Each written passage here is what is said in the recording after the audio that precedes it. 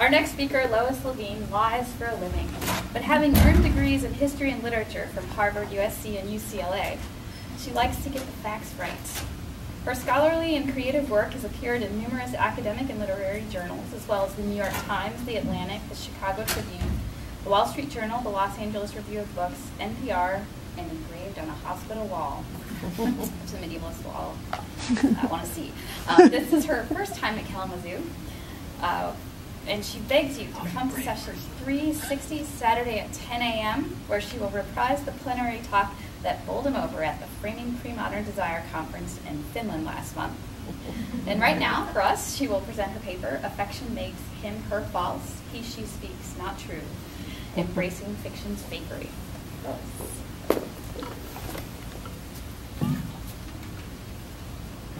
I offer my singular thanks to the collective for organizing this. So yes, I am a practiced hand at fakery. I'm a novelist, which is an occupation that involves faking other people's actions and emotions, carefully crafting fictional characters so they seem entirely plausible to my readers.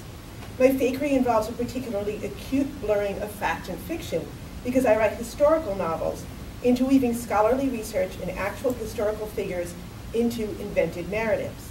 I actually think of fiction writing as a way to share scholarship with the general public, and I'm going to talk more about that at that session tomorrow. And I also promise to show you the most amusing Shakespeare-related film clip that you've ever seen. So really, you should come. And in fact, I'm such a faker that although I'm often described by myself, my agent, and my publisher as a PhD-trained novelist, I actually have no graduate training in history, and in the course of acquiring 2 master's degrees and a PhD in English, I never took a single creative writing course, so I'm really faking it all across the board. My first novel, The Secrets of Mary Bowser, which was published by HarperCollins in 2012, is based on a footnote from my dissertation. So Mary Bowser was a real person. She was born into slavery in Richmond, Virginia, sent north and freed and sent north to be educated. She then went back to the South and during the Civil War became a spy for the Union by posing as a slave in the Confederate White House. So this is a fascinating and inspiring story, and almost nothing about her life appears in the historical record. So I drew on what I knew about slavery and abolition from my academic training and imagined what her life might have been like. But my fakery has deepened of late. I have a new novel about to come out from Simon & Schuster called Juliet's Nurse, and it recounts the 14 years leading up to the events in Romeo and Juliet as told from the point of view of the nurse. Only yesterday did I think, oh my God, they're all art historians and I'm showing the cover. And we should talk about fakery in this cover, but it didn't come up in my talk. Ask me about it later. Juliet's Nurse is set in Trecento, Verona, which means I am now faking expertise in medieval Italy. My fakery in incorporating aspects of medieval history, from images of breastfeeding and details of wet nurse contracts, to symptoms and effects of the plague, to Italian beekeeping practices, is redoubled by the fact that I'm also playing with and plagiarizing Shakespeare, who is himself one of the greatest fakers in all of historical literature. And only when I put the slide together did I realize he and I have the same author photo. So what lies at the root of this fakery? Well, pleasure, really. I come to my fakery, as perhaps all of us do, as someone who loves reading both literature and history.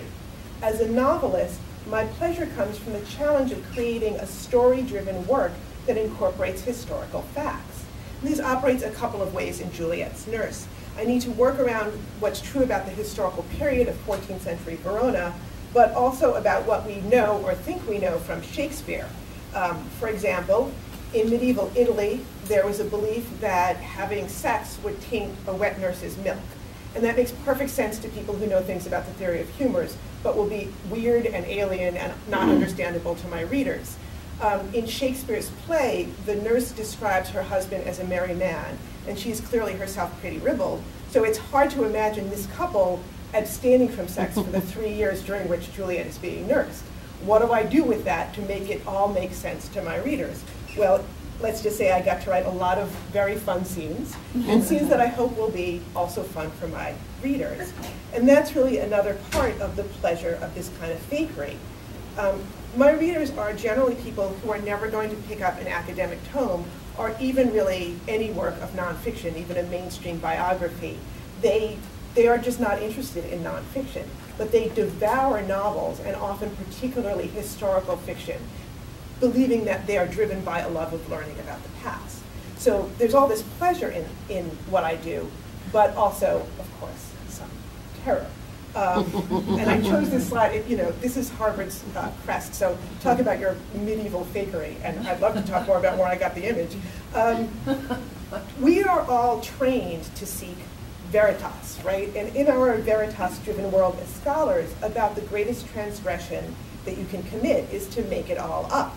Indeed, anyone who's ever taken their master's or doctoral exam, stood up to teach a class, replied enthusiastically to the job search committee's questions, or indeed presented at a session at an academic conference, all the while thinking, when are these people going to figure out I am a total fraud? When are they going to realize I don't know anything, or at least I don't yet know everything? All of us who have shared that terror understand what it means to be tainted by even the merest whiff of intellectual fakery. And I, of course, am terrified that somebody who studies 14th century Italy is going to point out some huge errors that I have made in my work. And of course, while terror, panic, and self-deprecation don't serve any of us well, I actually want to assert that there is something academically useful in considering the extent to which we, as scholars, are all always faking it.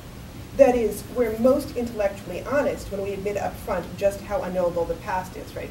You stand at the graveside begging your subject to tell you things. Because I'm sure you thought that that would happen. Yeah. And I'm not suggesting that we should make no attempt to get history right, but I think that we serve ourselves, our field, our students, and the public well when we talk explicitly about the challenges of getting it right. And this became clear to me during, I think, two particular moments in my life as a historical novelist. The first was at the Historical Novel Society, which is a meeting for both authors of and readers of historical fiction. This was a meeting in London in 2012. It's a very affirming meeting to go to because the Brits all speak with these very scholarly sounding accents, so you feel like you're totally legitimate. And it was indeed in a very learned accent that the Oxford Classics professor and historical novelist Harry Sidebottom reminded the audience that Herodotus and Thucydides were actually writing historical fiction. And in a similarly impressive accent, Ian Mortimer, who is a fellow of the Royal Historical Society and a historical novelist, observed that you can find a fact documented in the British National Archives, then travel across the channel and find the very opposite fact documented in the French National Archives. All of which is to say, we must approach our sources and even our models remembering the very challenge of telling truth from fakery. The second one of these moments happened for me at the Museum of the Confederacy, where I appeared for a program that was about Mary Bowser, my slave-turned-spy. And the other speaker there, who's the woman on this side, was Liz Varon, who is a professor at the University of Virginia. She wrote a biography of Bette Van Loo, the white woman who had owned Mary Bowser, freed her, sent her to be educated, and then later actually was in the same spy ring with her. And that biography was published by Oxford University Press. So she's legit. Liz began by talking about how historians use evidence and conjecture to craft narratives about the past. I then reflected on how I, as a historical novelist, use evidence and conjecture to craft narratives about the past.